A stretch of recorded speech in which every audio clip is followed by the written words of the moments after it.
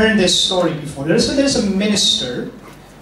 He was driving down the road, and then he was stopped for speeding.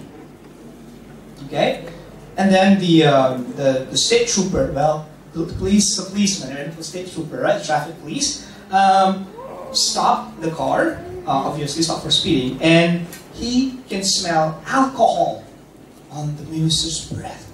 Wow. And he saw an empty wine bottle on the floor. And he asked, "Sir," you can imagine, right, with a stern face, "have you been drinking?" And then the minister, the pastor says, "No, I'm just water." "But why do I smell wine? Don't you lie to me?" "No, I just drank water. This is a water bottle." "Oh, oops. It's wine. I guess Jesus, he has done it again." Did you get the joke? I mean, Jesus turned water into wine. Right? Okay. So it's one thing to lie, right? Obviously, but it is another to live in lies, right? One thing to tell a lie, but it's another matter if you live in a lie. But some people prefer to live in a lie because lie can make life easy, right? Lie can make life easier. There is no God. Jesus is just one way. God exists to make you happy. All of these things.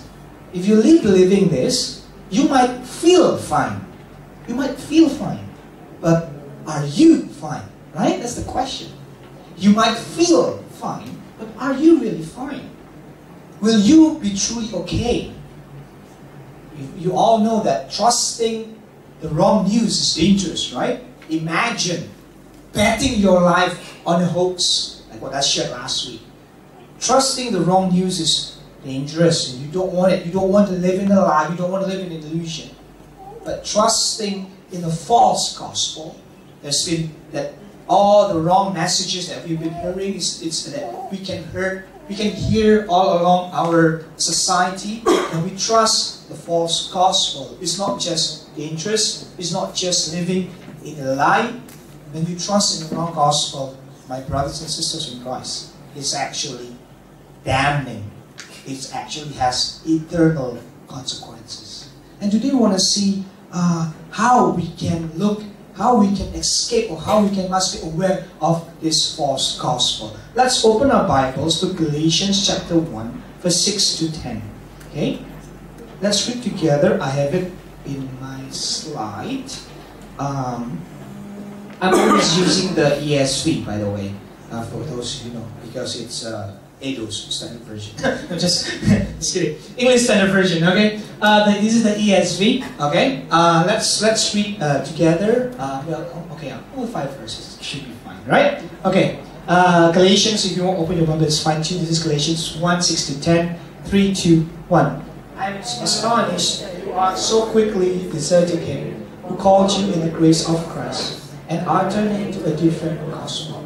Not that there is another one, but there are some who trouble you and want to distort the gospel of Christ. But even if we are, or an angel from heaven should preach to you a gospel contrary to the one we preach to you, let him be accursed. As we have said before, and now I say it again, if anyone is preaching to you a gospel contrary to the one you received, let him be accursed. For am I now seeking the approval of men or of God? Or am I trying to please men? If I were still trying to please men, I would not be a servant of Christ." Amen. Amen. This is Paul speaking to us through the letter of Galatians. So Paul, brothers and sisters, he was called the apostle to the Gentiles. That means he built churches amongst the non-Jews, okay? Non-Jews. So he's established many churches, and one of them is the church in Galatia. Galatia? Yeah. Galatia, kalau bahasa kita. Galatia. So obviously inside this church, probably, mainly, dominantly, the members are Gentiles. That's the technical term for non-Jews, okay? Most of them are Gentiles. Now, So Paul, after he established the church, because he's a church planter, usually he doesn't stay very long in one place. He goes to another to plant another church. So when he left, another group of Christians came in. This is a group of Jewish Christians. Okay? And they began to visit all of the churches that Paul has established. Now, when they came into the church in Galatia, Paul called them the agitators. Apa ya? Parusak ya? Agitator. They're agitators. Some word please. Penggeledah ya, agitators, you know, pengganggu. So these agitators, basically, they want the Gentile believers to live by the Mosaic law. And especially, they want them to accept circumcision. Okay? So basically, they're saying is this. You know, folks, this is a nice church. I'm praised to the Lord. You've received Jesus Christ as your Savior. You no longer worship Zeus, whoever. But you have not become a full Christian yet. In order to be a full Christian, they would say, faith alone is not enough. In order to be saved, you have to add the Jewish way of life. You have to look like us, eat like us, and everything else just like the Jewish people. So that's basically the context, and that's where we're going to see. So in this 5 verses, we're going to see learn three things. First, the danger of false gospel. Second, the symptom of false gospel. And finally, the cure towards or of false gospel. Okay? The danger, the symptom, the cure of false gospel. Let's look at verse 6 and 7. Paul says, I am astonished, right, that you are so quickly deserting him who called you in the grace of Christ and are turning to a different gospel.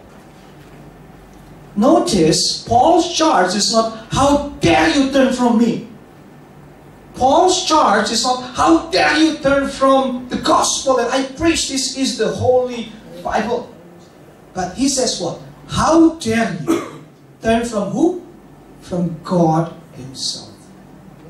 How dare you back away or you desert the God who has called you in grace. So brothers and sisters, in responding to the gospel, we are reporting to God Himself. We are we are reporting to the big man Himself. See, this is important because many things, Christians, we can disagree, right? Banyak hal yang kita bisa nggak setuju. The way we organize our church, what style of music to use, whether we baptize infants or adults, whether Jesus will come and set up 1,000 years of kingdom on earth, whether we will be raptured and all suddenly you are all gone. We can disagree on that, I think. But one thing that we must affirm together without fail, the non-negotiable part of our faith is the gospel. Because if you turn from that, you are turning from God Himself. See, the point is this, church. We must not exaggerate the small stuff, right? Because many preachers have shared the story how sometimes church can split because of small stuff. I remember one Stefanos, he shared how one church split because of the women's commission. They want to have a potluck, and one wants to have nasi campur, and one wants to have nasi goreng, and because of that, the kubu nasi campur, what is kubu? The nasi campur team and the nasi goreng team fight, and the church almost split. I mean, come on, right? It's kind of funny in a way, but that's what happened. We must not exaggerate the small stuff, but today we are learning the other side. More importantly, we must not trivialize itu mengecilkan, ya. Trivialize the big things. We must not trivialize the main thing. The main thing must become the main thing. Because if you lose the main thing, then you lose it all. If you lose the center, everything crumbles. Yang kecil jangan dibesar-besarkan, yang besar jangan dikecil-kecilkan. It sounds better in Indonesian. Anyway, but you get the point. So we must not trivialize the big things, and the gospel is the big thing. This is serious, that's what Paul is saying. Okay?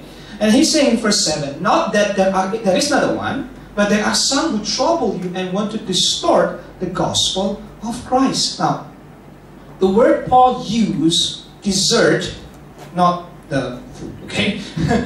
bukan pencuci mulut. Desert, it's a term for a revolt. Pemberontakan, yeah? Revolt in a military or political sense. The idea is this is a change in religion or a change in the philosophy. So this is a serious change. In English, you have the word turncoat. Have you heard of that?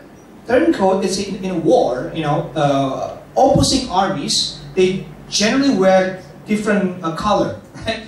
So that they won't shoot each other. That's called friendly fire. So one is red and the other is blue, for instance. So that's the term. Turncoat indicates that sometimes an individual, they will change side and his uniform will match the color of the former enemy. So perhaps the most famous example, a little bit of US history, is Benedict Arnold, right? He was one of the most famous betrayal of US history is done by General Benedict Arnold. He was wearing the blue coat of the American Army, and then he switched or defected to the British Army.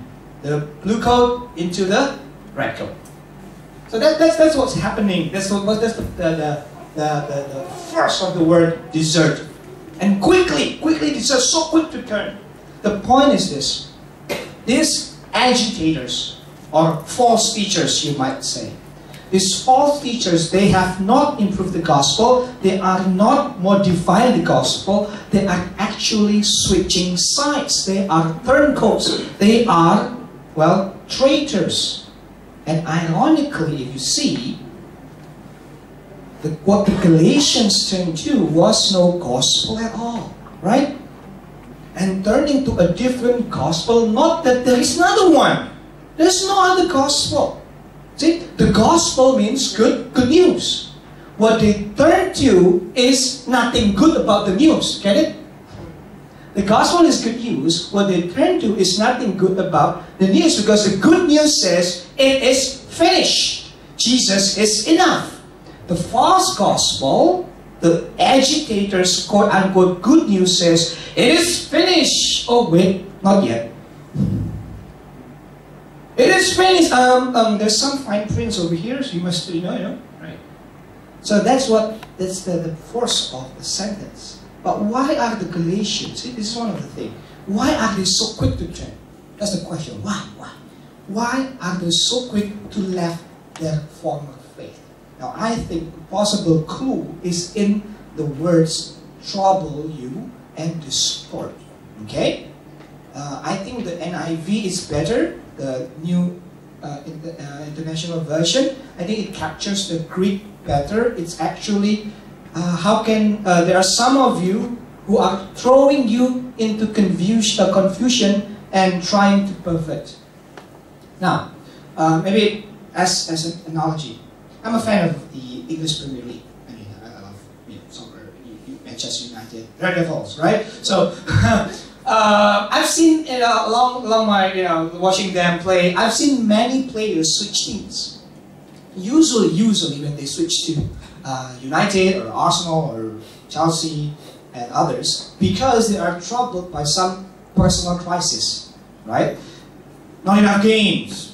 We haven't studied. We don't have enough trophies. I have a problem with my gaffer, manager. That's gaffer. Yeah, that's how people say it. I have trouble with my manager. So because of that crisis, they begin to consider other teams. They want to switch teams because they have personal crisis, and the other teams are saying, "Come on, let's just come. It's better here. Come on. We have trophies. We can play with Messi. I don't know. And they are wooing you coming in." See, perhaps the same condition is at play. So this is how it works. I think most of the Galatians are what? Gentiles, right? Non-Jews. when they accepted Jesus, that means they left behind their tradition. They left behind their traditional way of life. It is highly possible that their friends, their family also has cut them off. Because everyone is worshipping Caesar, everyone is worshipping some form of God, but they say, no, I won't. I will worship the only one true God, his name is Jesus Christ. So they will be isolated. Maybe it's not so far from our Muslim cousins who have accepted Jesus. They'll be kind of ostracized, right? So that means these Galatians, they are in need of what? New community, right? Because no one will accept them. They're alone. They need something, right? They don't have social support anymore. Maybe financial support, who knows what. So they need a new community. But then when they go to the church in Galatia, you have these people saying to you, yes, we welcome you. But if you want to stay in, you gotta look like us. You gotta eat what we eat. You gotta be circumcised. To get how. That's why they are so quick to turn, because there's a personal crisis and there is, the gospel. I mean, they might be saying probably, these agitators, these false teachers, they might be saying like this, you're not very different than Paul, your founder. I mean, Paul and we are both Jewish. We both believe that Moses, the Mosaic law is scripture. We both believe in Jesus. We both believe that Gentiles can become the part of the kingdom. So we have so many similarities, they would say. But, however, just one little thing. Jesus is not enough. You got to add circumcision, Sabbath laws, Jewish festivals, and you got to eat clean foods. No more pork. Oh man, right? So that's what happens. It's just a small thing, and they quick to desert. See, church, the reality is, one does not wake up one morning and decide to forsake the Christian faith. It happens slowly. It happens subtly. Nggak langsung tiba-tiba kita berubah. Kejadiannya itu pelan-pelan. Because it is very clear, you will know. Like an alarm clock, right? If you see a big monster, you will run. But if you can't see the monster because small stuff, then you will just go. You don't see any danger. Right? So this same is happening. So the point is this: a combination of personal crisis and false teaching will get you to switch sides. So notice, examine your life right now. Are you in some sort of a crisis? Are you shaken in areas of your life? And then look at what you are hearing. Notice what you are consuming. Are you planted in the right church? Do you have the right kind of friends? Do you study the Bible? Because if those two can be very little, not little, bisa berbahaya. Personal crisis and just a little bit of false truth may get you to the other side, which to the other wrong side. So this is the danger of false gospel. But let's move on, shall we? Let's go to verse 8 now. Let's look at how does this look like. Okay, verse 8 says, "But even if we or an angel from heaven should preach to you a gospel contrary to the one we preach to you, let him be accursed, as we have said before. So now I say again twice." He repeated, if anyone, as if like bold letters, right? If Paul is preaching, I can imagine, if anyone is preaching to you the gospel contrary to the one I received, let him be accursed. Paul is saying that don't mess with false teachings. Kita orang Kristen mudah setengah-setengah, nanggung-nanggung. Tadi pagi dibilang. We are Christians, we are often just halfway in, we're not really there, right? Setengah-setengah, lukewarm, right? Because a heresy, Paul is saying, will destroy you. It will affect your eternal state. Because here to be accursed, you know what to be accursed means? To be accursed means you are cut off from the community and you are condemned and destroyed at the judgment seat of God. Okay? Cut off from the community and condemned by God. And the curse is repeated to show that this is not some emotional burst. This is not God losing his temper. This is a careful consideration that if there's a line, if you cross it, you cannot go back. That's what he's saying, as it. See, after all, notice verse 9b. Notice, you have received this. You know this. You learned this in Sunday school, maybe. You know about Jesus. You know about the gospel. You know about the Bible. How can you? Now, maybe some of you are thinking like this. Paul, why are you so upset, right? After all, look, what is the Galatians, what is these false teachers are giving? Just circumcision. Well, it's painful. But my point is, they are not recommending you to do something bad, right? They're just recommending some extra rules. Why are you so upset? Why do you say things like a curse? Come on, relax, man, right? You should be more tolerant. That's the word that we love here. I love the word as well. You should appreciate diversity. Yet Paul, he will not tolerate anything that would obscure the centrality of the gospel. Paulus tidak akan main-main dengan apapun yang menutupi keutamaan Injil. Paul will not tolerate anything that would obscure, hide away, the centrality of the gospel. Because the gospel means good news. And in verse 4, some very brief description of the gospel. Galatians 1 verse 4 says, this is the gospel, who gave himself for our sins to deliver us from the present evil age according to the will of our God and Father. See, it's saying like this. Look, the gospel is God gave Jesus. I mean, that's an act so serious. It must at least cause you to think, if God can do such a big thing, I must be in really, really deep trouble. Right? Just like, So, the false gospel, the gospel is saying, here Paul is saying, God has decisively acted in Christ. His saving work is perfect. So that's why the law is sidelined. But the gospel, the false gospel, is saying that Jesus Christ's sacrifice is less than perfect. Now, what this means is this. One of the symptoms of false gospel, one of the symptoms is this. When we turn the good news into good advice. Let me repeat that. One symptom of false gospel is when you and I turn the good news into a matter of good advice. That means, people would say, to be a Christian, what does it mean? Well, to be a Christian means formally you are a bad person, now you are a good person. Or you are a good person, now with Christ you can be a better person. So Jesus is a moral improvement ladder. How can we be better? Just follow this set of rules, advice, program. See, this is the irony though.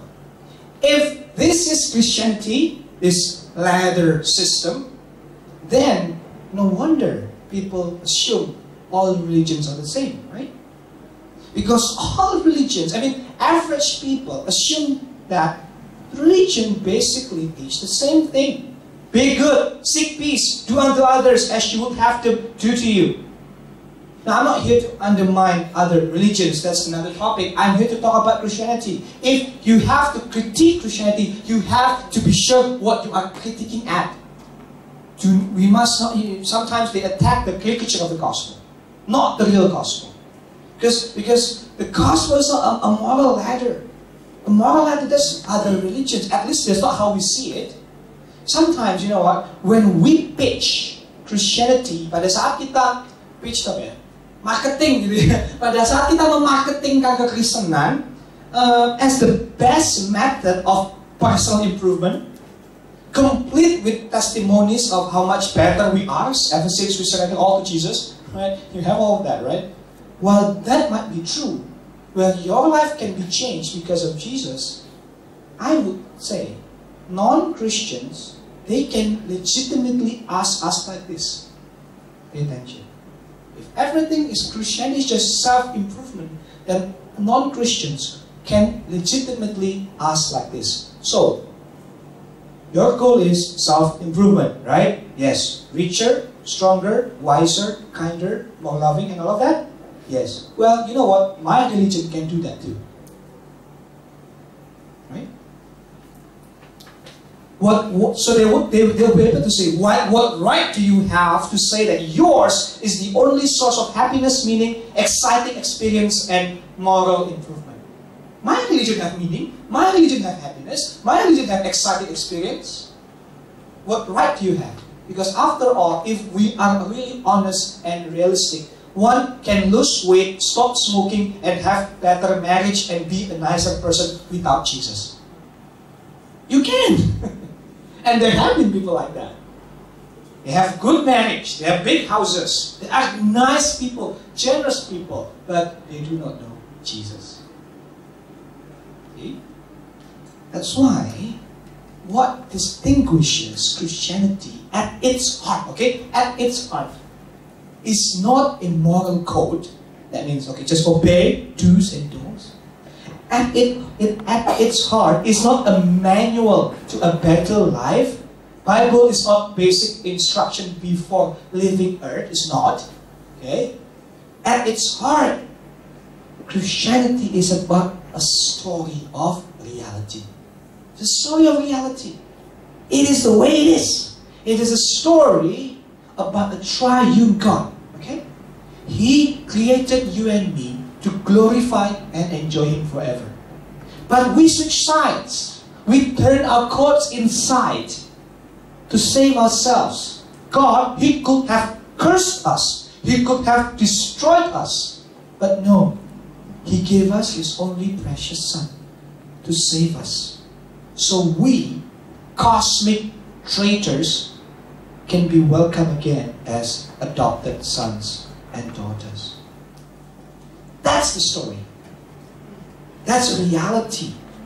And and when you heard a news, what do you do with news? Would you say to a news, let's say, Jokowi as president? Would you then, let me think about it. Let's see whether I accept him or not. That's dumb, right? And technically it's impossible. Because it's news. It happened. It's out there. It's reality. You cannot say, I don't like that, let me just add a bit here and put a bit. No, you cannot. Faced with such news, either you accept the news or you reject the news. There's no halfway. That's why it's called faith. Accept the news. Faith. So that means, one of the things that means we must stop thinking life is about your story. If life is all about you, then you are the main character, right? You are the protagonist. Right? Why is that right? Protagonist, right? And that makes God what? If life revolves around you, you are the main actor. Who is God? He's just another character. At best, God is the sidekick. Tahu nggak sidekick itu apa? Batman has Robin. So we are like Batman, and at best, God is like Robin. Robin is not here. Anyway, the other Robin. This is the superhero Robin. So what is the job of a sidekick? What is the main purpose of the sidekick? To help, right? To improve, right? To assist. To increase the main actor's chance of success, of defeating the enemy. If Jesus is your sidekick, that means His main role might then be a consultant, a life coach. He might be a moral example. He might be your best bud. But He is definitely not your savior. Because sidekick usually don't save the main actor. You're just there, right? To help out when things go bad. But Jesus is Savior. the reality is life is about his story. That's why it's called history, right? People say like that. His story, everything revolves around God. You and I are the characters. And if you see all the movies, all the books, you will know that the happy characters, the one who end up well, is the one who get along with the story, right? Not make up his own story. But you see the story by faith. As by Jacob, I think he used to say, you don't use God to advance your life. You use your life to advance God's plan. Let me repeat that. You don't use God to advance your life. Jangan menggunakan Tuhan untuk memajukan hidupmu. You use your life to advance God's plan. Engkau menggunakan hidupmu untuk memajukan rencana, kehendak, dan kerajaan Allah. So that's one symptom, turning good advice into good news into good advice. Now, that means here, if you will see, right, that the issue that Paul is, screaming at us is about the content, right, the purity of the gospel, not the reputation or the ability of the messenger. That's why when Paul says in verse 8, even if an angel from heaven preach something to you differently, you have to, the angel is accursed. This is what Luther, I think this is the best way to put it. Martin Luther put it like this. He says, that which does not teach Christ is not apostolic. Apostolic means, according to the teaching of the apostles, the true gospel, okay? That which does not teach Christ is not apostolic, even if Peter and Paul be the teachers. However, on the other end, that which does teach Christ is apostolic, even if Judas, Annas, Pilate, or Herod should propound it. What he's saying is, even if Peter or Paul preach something else, you must not hear them. If Herod or Judas preach the gospel, you have to hear them. It's about the content, not the messenger.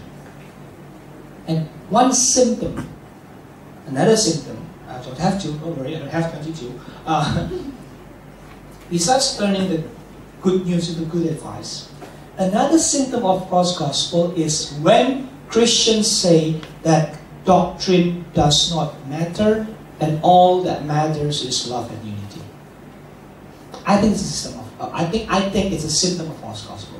When Christians start to say doctrines don't matter, doctrines justified, all we need is love, as the Beatles said. Right? We must embrace anyone, we must accept everyone.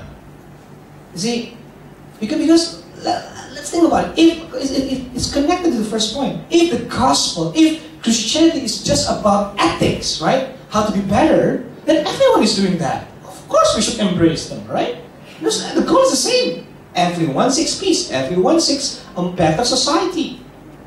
But the gospel is not about moral betterment, not about personal improvement. And I think all you need is not love. There's a movie, I kind of like movie. It's called What If? So the story goes like this. After there's two couples, and after they watch a romantic movie together, Wallace, that's the main actor, played by Daniel Radcliffe, that's the Harry Potter guy, Harry, okay. He's after they watch the romantic movie, the cynical Harry says, I don't believe that love makes you a good person. I believe love makes you a worse person. Whoa.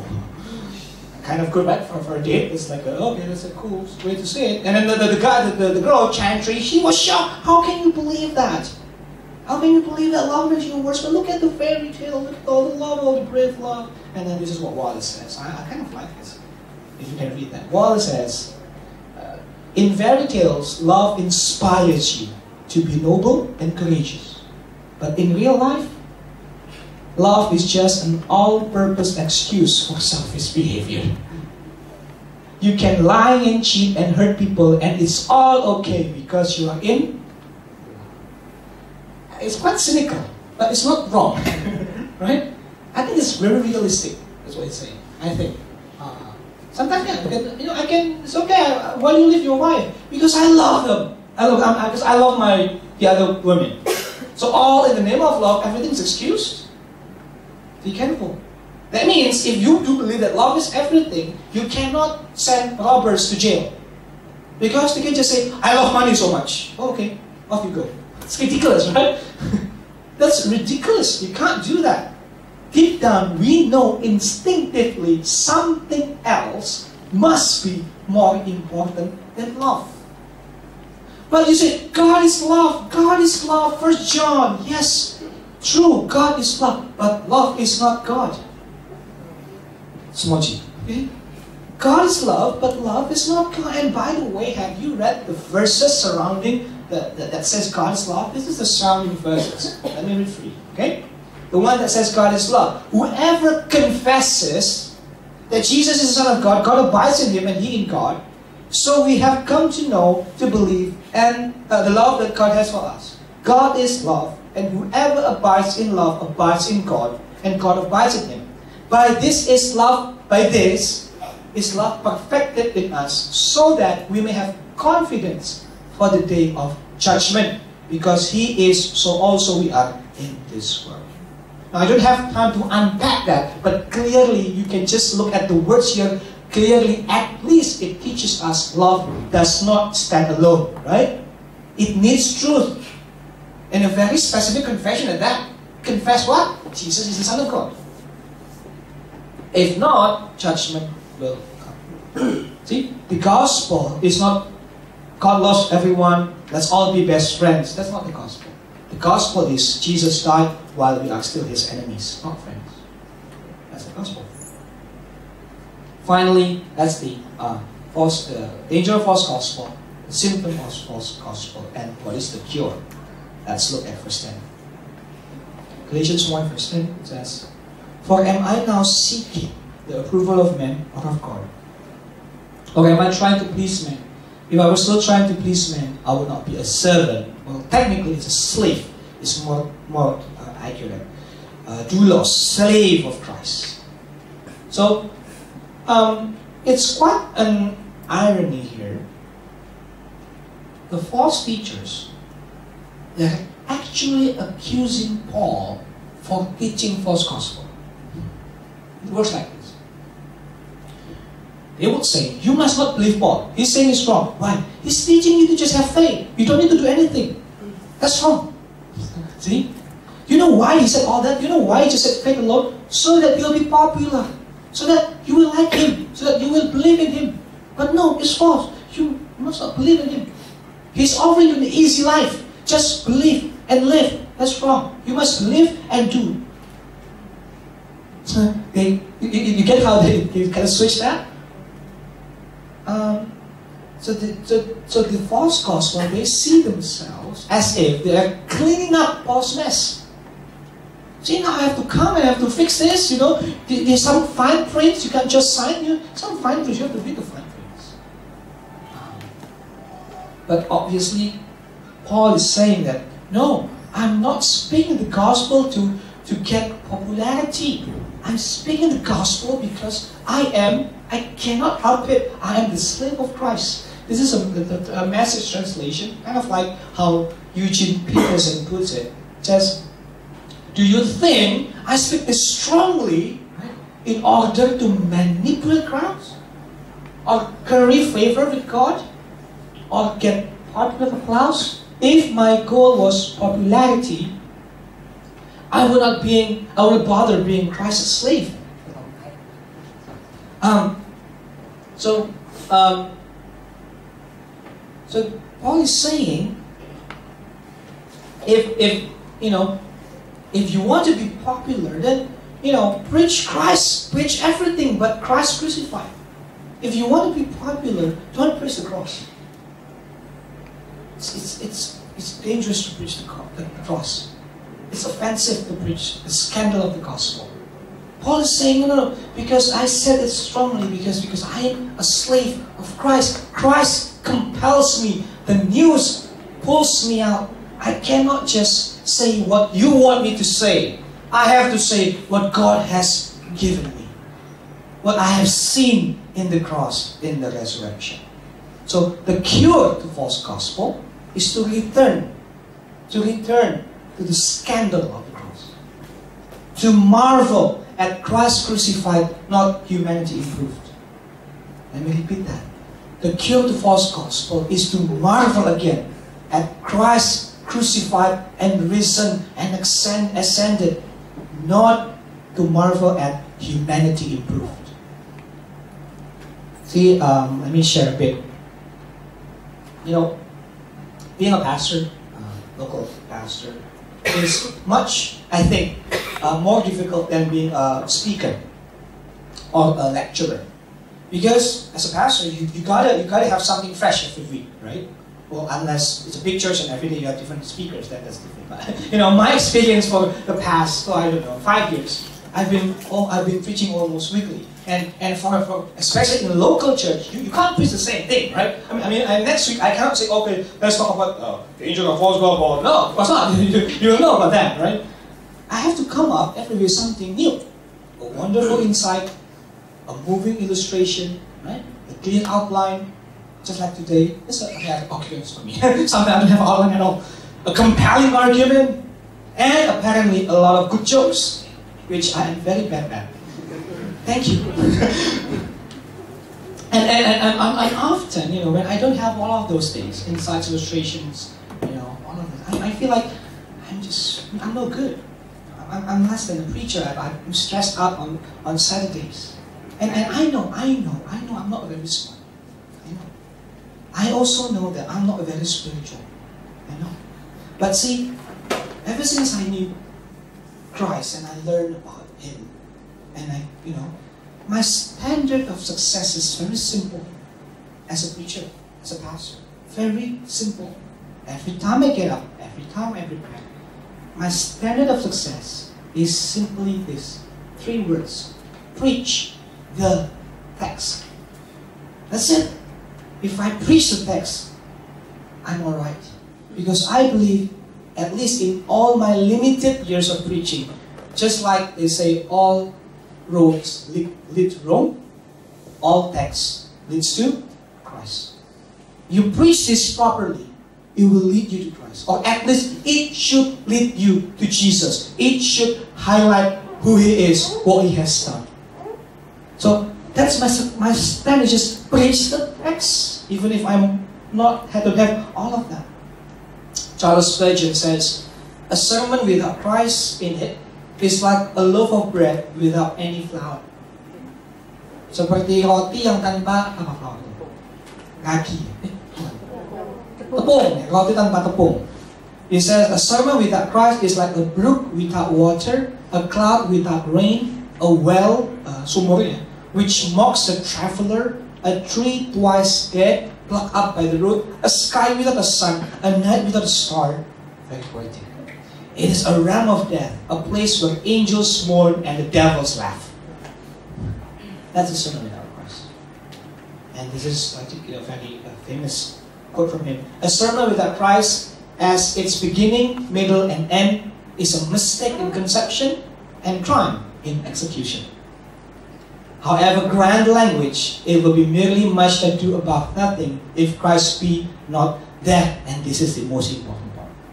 And I mean by Christ, not merely His example, not merely His ethical precepts of His teaching, meaning the rules and the laws and all of so forth. When I mean you preach Christ, I mean you preach His atoning blood, His wondrous satisfaction made for human sin, and the grand doctrine of what? Believe. And that's Spurgeon, the Prince of Preachers. Now, let me say clearly, there is no excuse for boring preaching, okay? I mean, my preaching professor used to say, thou shalt not be boring. That's the 11th commandment, apparently. And one of the way you know how you are preaching well is when you preach an hour and it feels like 10 minutes. Bad preaching is when you preach 10 minutes and it feel like 1 hour. That's bad preaching. Okay, so I hope when I preach 1 hour it feels like 10 minutes. The point is, there is no excuse for bad preaching. There is no excuse for poorly organized preaching, confusing, difficult to understand. But we live in an entertainment-driven culture, right? Since we are infancy, maybe, we have been trained to evaluate things by how they make us feel. I feel good, so this teaching must be good. I am entertained, so this guy must be saying the right things.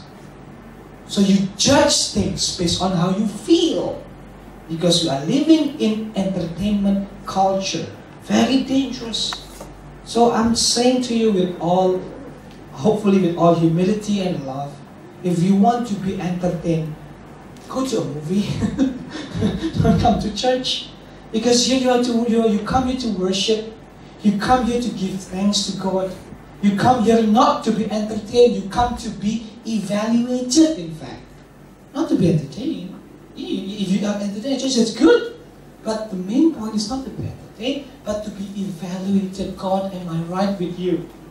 Have I been living right to you, your precepts and laws and all of that?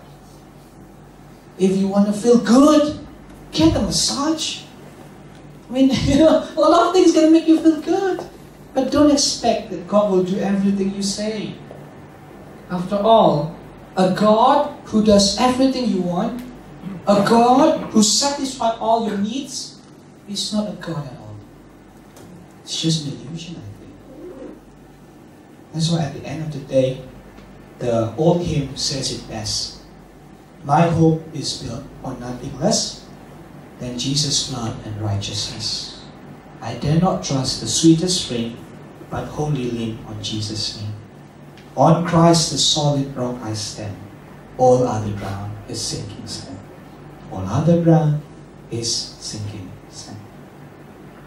Jesus is our solid rock, and other grounds, other foundations, sinking, temporary, giving you illusion.